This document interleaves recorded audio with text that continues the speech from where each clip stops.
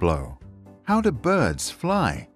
Our world is full of curious phenomena. To find answers or solve problems, we can use a process which was first acknowledged by the scientist and philosopher Ibn al-Haytham in the 11th century. Also known as Alhazen, he is considered to be the father of optics and the scientific method. There are 6 steps to it. 1. Observe and ask questions. 2. Research. 3. Formulate a hypothesis. 4. Test your hypothesis. 5. Conclude. 6. Share results. The goal of the scientific method is to find out the truth. Let's try. Step 1. Observe and question. Observation helps us formulate challenging questions that you will be able to test. A good question converts the natural sense of wonder into a focused line of investigation. When is the best time to drive to school? Which food is my dog's favorite? For example, if you observe that women smile more often than men, you might ask, why do women smile more often? Step 2. Research. Find out if other people have asked the same or similar questions. If you research online, use search terms like study, research, or meta-analysis, which is a summary of research for a specific topic. Read as much as you can about your particular subject to see what you can find out about. For example, research happiness based on gender or study the science of smiling in different cultural contexts. Step 3. Formulate a hypothesis. A hypothesis is a theory that you can test to see if your prediction is right or wrong. From your observation, you have noticed that women smile more often and that people who are smiling seem to be happy. From your research, you know that there are different types of smiles: shy, genuine, and false. In one paper, you read that baby girls smile more often than baby boys. Here is a hypothesis. Women smile more than men because they are happier than men. Step 4. Test your hypothesis. When you test your hypothesis, you want to make sure to do this in a fair way and that the conditions are constant. For this hypothesis, we can design a test where an interviewer talks with a set of men and women for 5 minutes each, counts how many times they smile, and then asks each one to rate their level of happiness.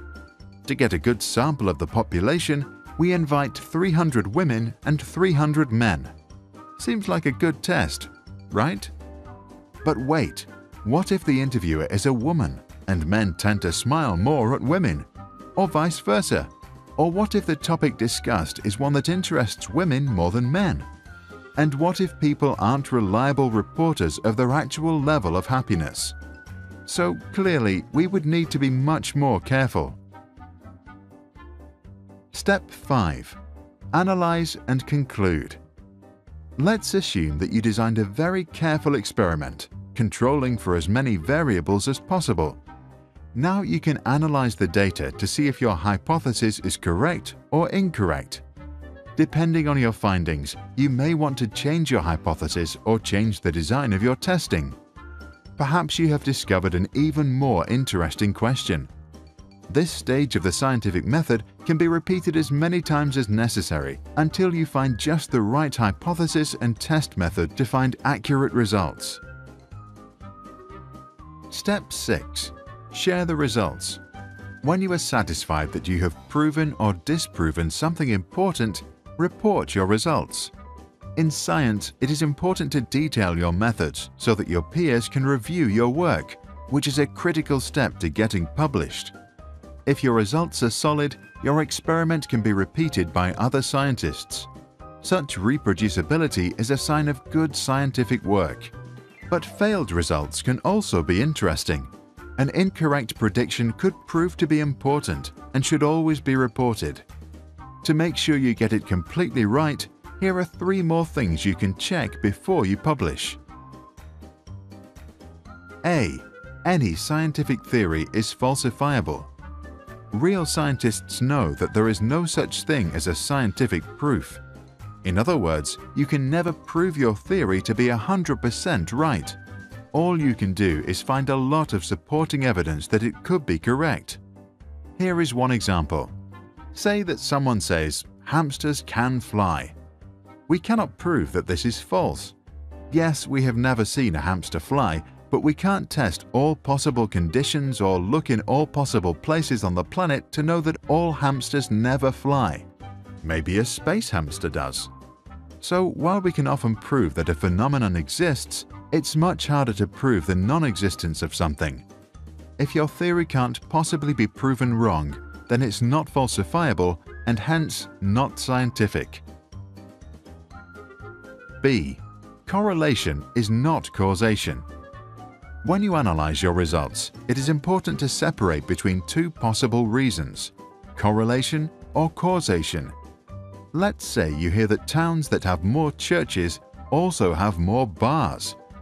Could it be that religion makes people want to drink, or that drinking helps people to find God?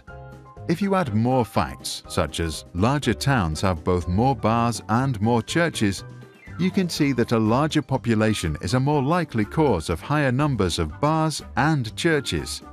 There is probably a correlation, but no causation. If we compare men with women and would conclude that women smile more and are more happy, then this still doesn't mean that it's happiness that makes them smile. Maybe they just eat more chocolate and cookies, which makes them both happy and smile a lot. C. Avoid selective windowing. When you publish, you've got to show all relevant facts. Colgate once ran an advertising campaign claiming that 80% of dentists recommend Colgate. What they didn't tell us is that when they asked dentists to select their preferred toothpaste, Colgate was just one of many other brands they also recommended. Colgate was later sued and forced to take down their misleading ads. The purpose of science is always to find out the truth and nothing but the truth. To use science to mislead us is wrong and terrible business practice. Let's do a last example together. I have two coins. One is bigger. Why? The small coin says 1 cent, the bigger one says 5. Aha! Small coins are worth less money. Bigger coins are worth more money. I pull some more coins from my pocket. 2 more pennies, 1 more nickel, and $0.25, which is 25 cents. Great! My hypothesis seems true. But wait. Is the quarter worth more because it is bigger? So is that a correlation or a causation? My sample size is pretty small. I don't think I am ready to report my results. Can you help out? Please apply the scientific method to study your local currency. Maybe you have a hypothesis that we can test until we get solid, repeatable results to report. Please publish your findings in the comments below.